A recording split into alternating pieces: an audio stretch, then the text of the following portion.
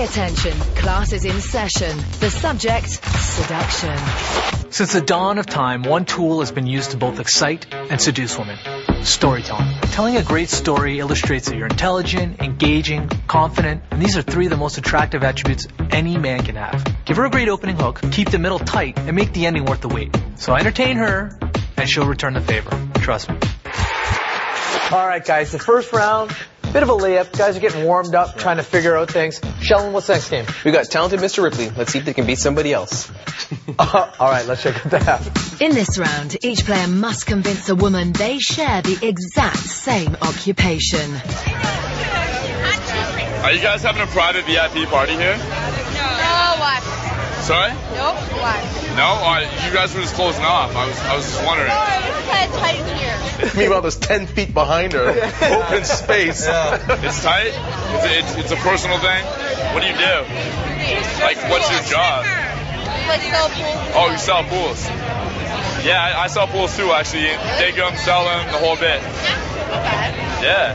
So can we dig a pool together sometime? You know what? No. You know what? I realize this is not the first hole he's dug himself. He's a bit of an expert. You're right, because if he doesn't dig it for himself, I think the guy there on the right is going to dig it for him. That guy looks like Aleister Crowley over there, how creepy he is staring at him. Yeah? I'm not an installer. I sell them. I don't actually. You sell them. So you sell them. You sell them. You do all the administrative stuff. Yeah, I'll dig it. I'll dig it and finalize it. Exactly. We'll make it work.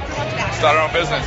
That guy is weirding me out. I know. He's digging himself. I wonder if he fits in a suitcase. I'm back to my friend right now, but can I call you sometime? Cool.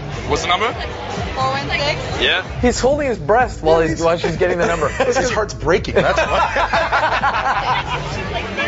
Come on, Max. Touch phone, you know. All right, we'll talk later. Take care. That is so weird. He's like, he goes, if I stand here quiet enough, I'll finally get her number. That's just giving it to another guy. I feel like I want to take a shower. You know what I mean? I felt so uncomfortable. Sheldon, let's try and ignore the creepy guy for a minute. To be quite honest, we know talented Mr. Ripley always works. They have a bond together with the whole pool business. And you know what? That led to the number. So you can't knock him that hard for it. And that phone number exchange just felt like another business transaction. I didn't feel any seduction. I felt like this whole thing, we were watching The Twilight Zone. I'm confused. All right, let's take a look at Marco, the crazy serve, and see what he brings in game two. How's it going? Marco, pleasure to meet you. How you doing? What's your name? Malena. Boena. Holy crap.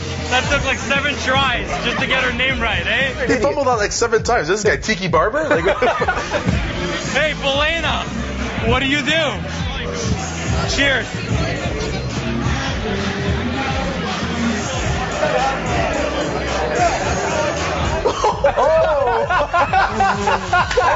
Marco, the cup holder.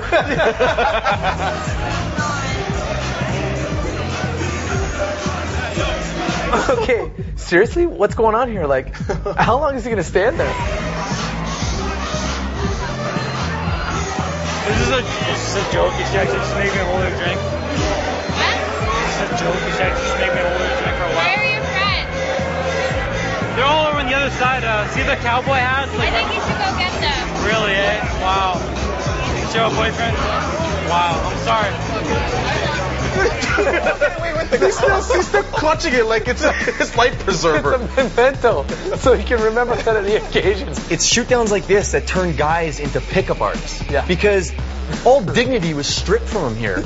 And then girls complain that guys come at them with lame one-liners. Well, it's because of situations like this where the guy walks away with no pride whatsoever. You know, it's not often that someone gets shot down in such a big fashion without one word being said to them. And that is memorable. Yeah. Marco, well done. Yeah. You held the glass with great pride and great patience, and you got to respect the guy with patience. Way to spin a positive, Shel. It was unfortunate and painful to watch, and I think the scars are going to be more than just skin deep. It's going to hurt for a long, long time what just happened to this guy here. All right, guys, you know what? We'll make it 0.5 to 0.5 in this battle of the Titans. And let's take it to the last round and see who's going to get the trip, the ring, and the VIP experience. Coming up after the break. You're just like, You're so cute. seriously? This guy, it's obvious that he's still experiencing some trauma from the last game. And later, the exciting conclusion to tonight's battle.